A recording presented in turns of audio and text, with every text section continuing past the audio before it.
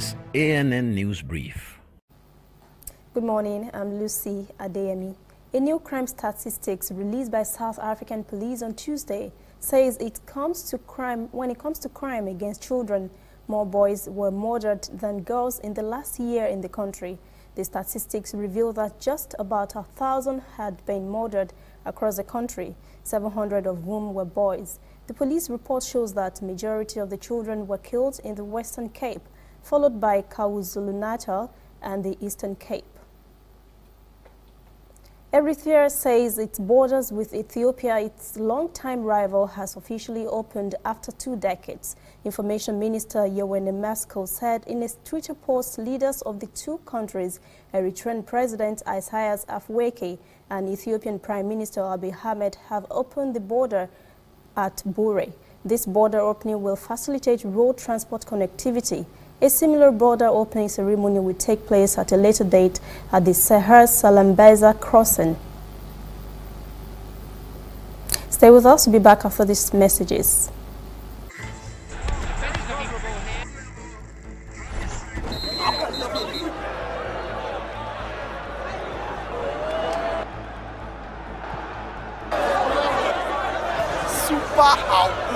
MTN gives 2,000% bonus for reactivating your MTN SIM.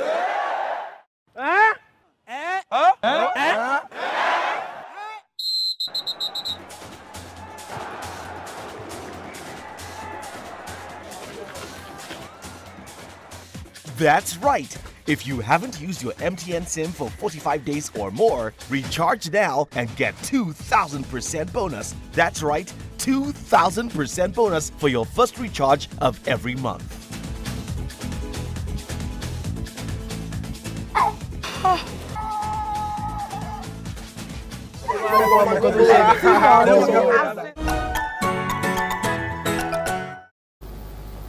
The Kenyan Revenue Authority has asked for the dismissal of 4 cases before the High Court, challenging the imposition of 16% VAT on petroleum products.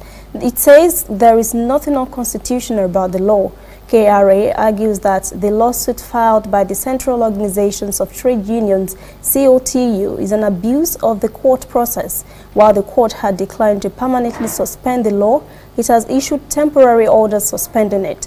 COTU and its leaders argue that the Energy Regulatory Commission, ERC, and KRA have defied Parliament's intentions by levying the VAT, which it claims lawmakers voted to suspend until 2020.